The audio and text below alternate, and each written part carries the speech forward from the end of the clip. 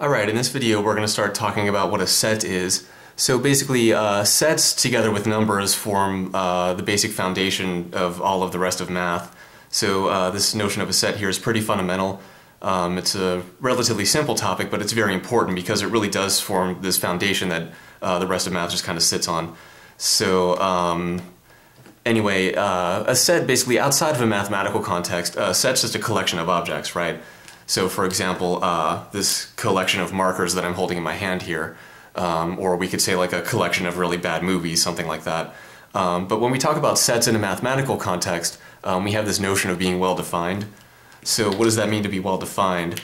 So well-defined just means there's no ambiguity. There's no ambiguity as to what's in the set.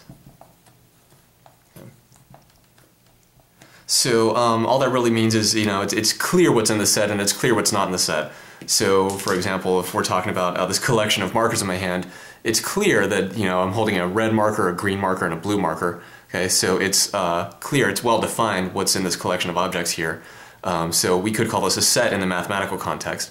But if we say something like a collection of really bad movies, that's really not well defined because what's really bad to somebody might not be really bad to somebody else. It's basically too subjective. It's a subjective term when we say really bad movie. It's a subjective term, so it's not well defined, so it's not a set in a mathematical context. Okay? So usually when we talk about sets in a mathematical context, we talk about sets of numbers. We'll see a few more definitions and a lot of examples coming up in the next few videos. But anyway, a couple more quick definitions. So when we talk about these objects, so if we have a mathematical set, so a well-defined collection of objects, these objects, they're typically referred to as members.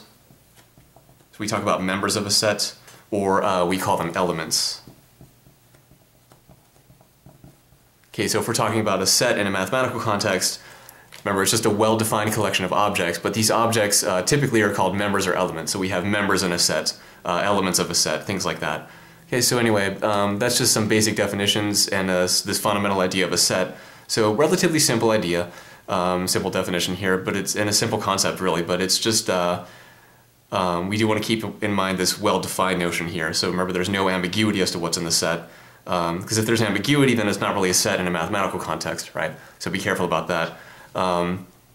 But again, it's a relatively simple topic, but it's very, very important. It really does form the basis for pretty much all of the rest of math.